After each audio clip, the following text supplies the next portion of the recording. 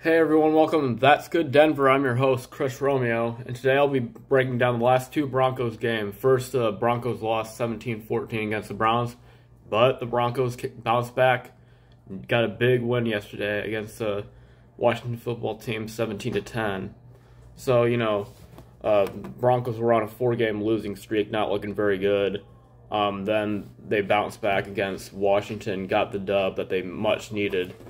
And right now they're at 4-4 right now. They're a half game out of a playoff spot behind the Steelers and the Chargers right now. We're both 4-3, so not too far behind a playoff spot. And some crazy stuff happened earlier this morning around the NFL. First, Derrick Henry might be out for the season with a foot injury, at least 6 to 10 weeks. Von Miller, sadly, he has been traded to the Rams. Yeah, that's kind of stinks. He hasn't been as good, since 2015, but, it stinks because he's always been a Bronco. He's well known as a Bronco. I was hoping he'd win another Super Bowl with us. But, yeah, he's going to the Rams now, and they'll be really good with him now. He's hurt right now, but...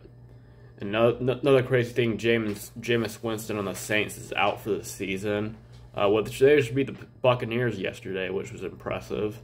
So, yeah, Jameis Winston being out, Trevor Siemian's going to be their starting quarterback, so I'm not sure how well that's going to go for them. Former Bronco there.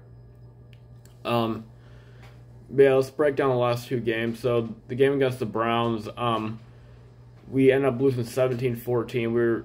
Our offense couldn't get going at all in the first half. Then our offense started picking up more in the second half. Made it 10-7 at one point. I think it was a touchdown pass to Melvin Gordon. And then Browns went right down the field, went up 17-7. We couldn't stop the run all night against De'Aaron Johnson for the Browns. And then we come back, get a touchdown to Javonte Williams with 6 minutes left, cut the game 17-14. Then the Browns run out the clock. We couldn't stop the run again. De'Aaron Johnson got 150 yards in the night, and he ends up running the clock out, and the game's over. The Browns win 17-14. That's a pivotal loss, too, because Browns are 4-4. We're 4-4. They have the tiebreaker over us now for the rest of the season because of that win. But we bounced back against Washington yesterday. That feels a lot better. It was a low-scoring game. Neither offense really got going in the first quarter, almost the whole first half. Then Denver goes down the field at the end of the first half, just like they did early in the season. Got down the field, scored a touchdown. I think it was, Teddy Bridgewater had some good passes downfield like Tim Patrick. And then it was a touchdown pass to Melvin Gordon down the sideline for about 15 yards, touchdown. Broncos go up 10-3.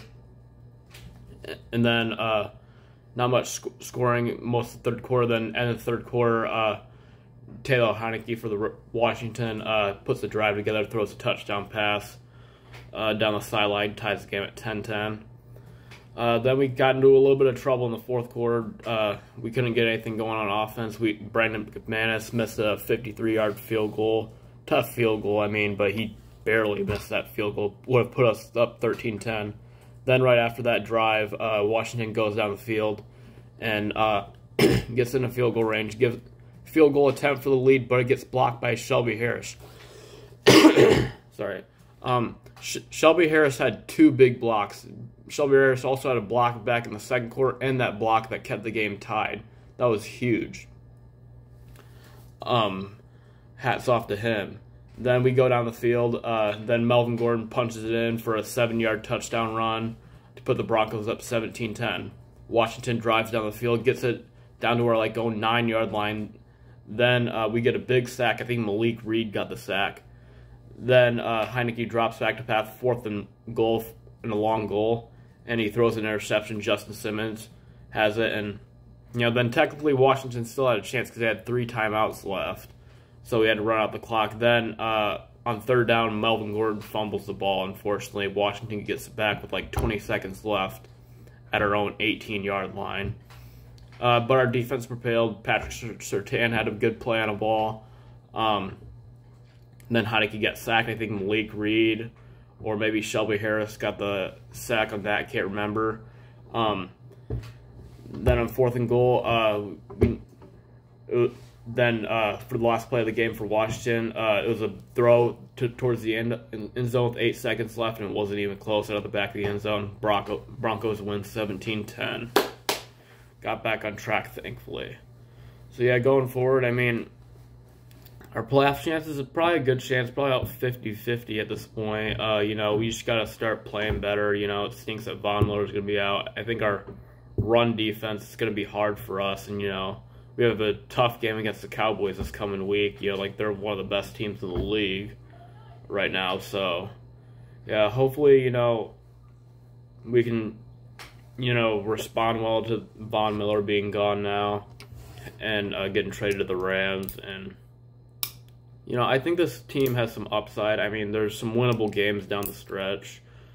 Yeah, I'll talk more about it in another video, because actually after this video I'm going to do who I think is going to make it to the playoffs or not. But let me know in your comments down below about this Broncos 17-10 win.